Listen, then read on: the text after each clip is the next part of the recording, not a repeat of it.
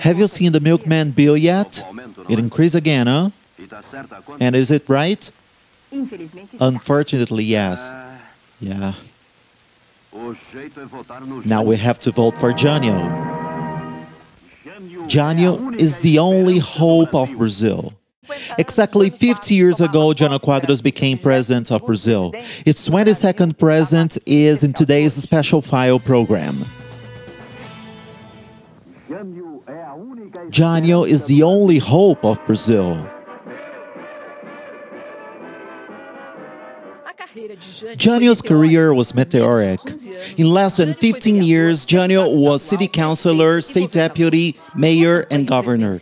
In his presidential campaign, he preached the public morality and the fight against corruption, using the broom as a symbol. Jânio lured the electors with outrageous speeches, amazing gestures, and contradictory attitudes. He was a master of the politics marketing, and the election of 1960 was the award for this talent.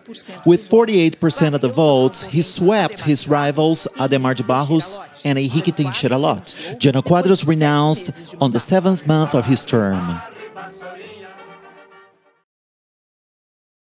Hello, this is Eric. Today is March the 31st, 2023. And in this video, we will talk about the Jânio Quadros government. Yes, if you watched our previous video, you could see JK, the JK government, which, despite having brought about a great development in Brazil, ended up also increasing inflation and many other economic problems in Brazil. Also, there were accusations of corruption in his government, which would have caused him and all the politics at the time to break relations with the FMI, right? And it is in the middle of this chaotic scenario that we have Jânio Quadros, right? The JK actually supported Marshall Lott to be his successor, but Marshall Lott was not really at the same level of Jânio Quadros. Jânio Quadros had a popular appeal. He was a legitimate representative of populism, this populism that gained an extra strength after the suicide of Getúlio Vargas. And so we have Jânio Quadros. You know, Jânio Quadros, as you could see in the videos that I have just played, he brought this iconic symbol of the broom. So the Brazilian people was tired of corruption and especially of inflation. And as a master of marketing, Jânio Quadros took advantage of this situation, of this popular dissatisfaction, and promised that he would get rid of corruption and that he would bring a new future for the Brazilian nation. But that's not exactly what happened. And again, it's very interesting to notice that we have João Goulart as vice president again. Yes, and the same João Goulart is going to become the new president after Jânio Quadros, and we will understand why. So Jânio Quadros came from this small party, PTM, supported by UDN, that, oddly enough, usually went against populism, but that ended up supporting Jânio Quadros, a legitimate representative of populism, right? So Jânio Quadros starts, right? And right after his beginning, his early days, he founded two new ministries. Ministry of Industry and Trade and the Ministry of Mines and Energy, right? He went closer to the IMF. Sorry, I had said FMI, right? This is the acronym we use here in Brazil. Sorry, IMF. So yeah, and the JK government, the administration had broken relations with the IMF. And now Jânio Quadros, decides to reapproach the IMF. And the reason is obvious, right? There was a financial crisis established at the country. Inflation was going higher and higher, right? And, it even reached during his government 30% per year. We also had the issue of the external debt that was highly increased by the JK management. And we had a budget deficit. That is, we spent more than what we could earn and than what we could collect. And, well, for starters, Jânio Quadros decided to work on this inflationary issue, right? He decided to cut public spending, and he decided to also offer less credit. And for some reason, he also decided to freeze the wages. So that aroused way too much dissatisfaction from workers, as you could probably imagine. He also established a limitation for remittance of profits abroad. All of that for what reason? To incentive the local, the national industry, right? But the fact is that in spite of his efforts, we had currency devaluation, right?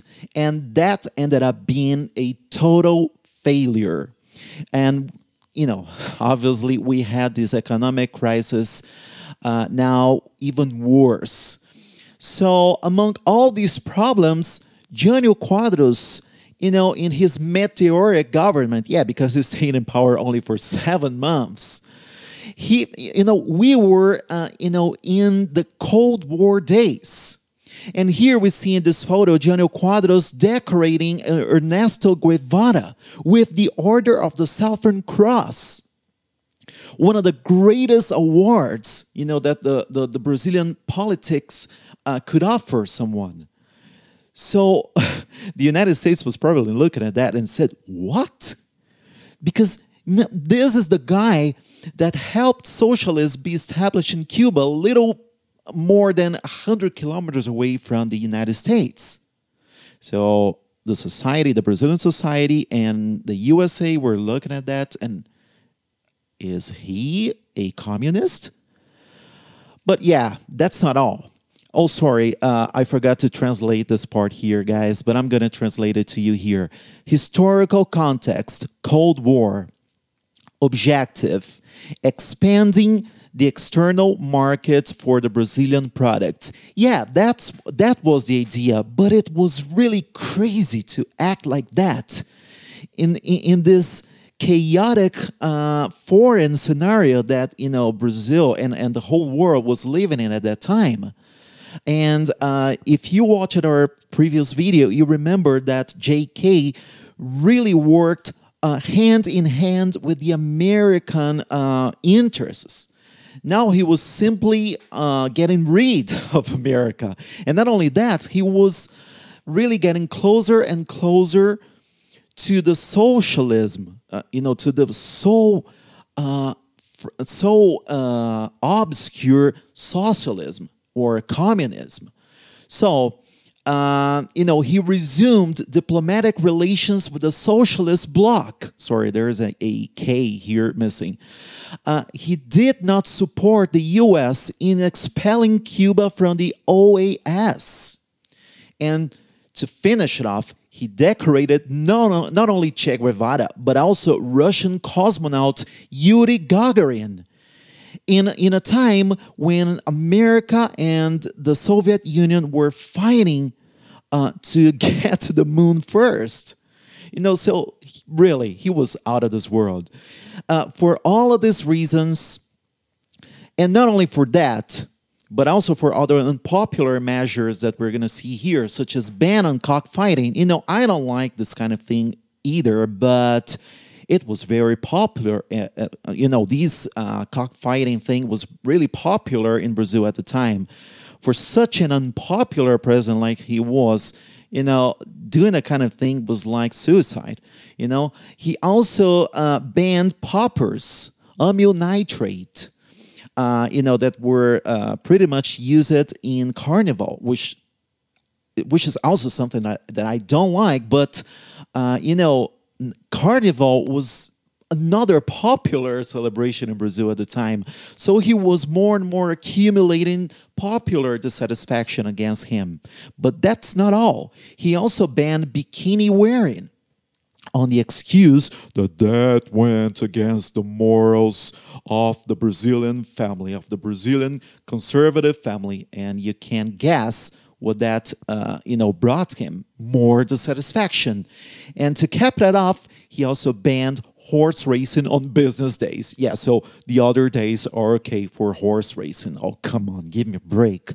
So for all of that, he accumulated so much unpopularity that it became impossible for him to remain as president. He managed what no other president in the history of the nation managed to do. He became unpopular in every single level of society. You had the bourgeoisie, you had the armed forces, you had the Catholics, and you had the workers. Absolutely everyone against him. But for some reason, Jânio Quadros still believed that he was popular. And he tried his last trick. He said, okay, I'm going to resign, and the Brazilian people is going to embrace me, and my opposition, which he thought that was only political, so he went like, oh, so my political opposition, they're going to have to yield, they're going to have to give in, because the people is going to proclaim me as their leader. But that's not what happened. On August 25th, 1961, Jânio Quadros resigned, and unfortunately for him, the people really thanked him for that decision. And that's the end of another really troubled populist government. Okay, in our next video, we will talk about the sequence of the Brazilian politics, right, with João Goulart. Right, thank you so much for your attention, and see you in our next video.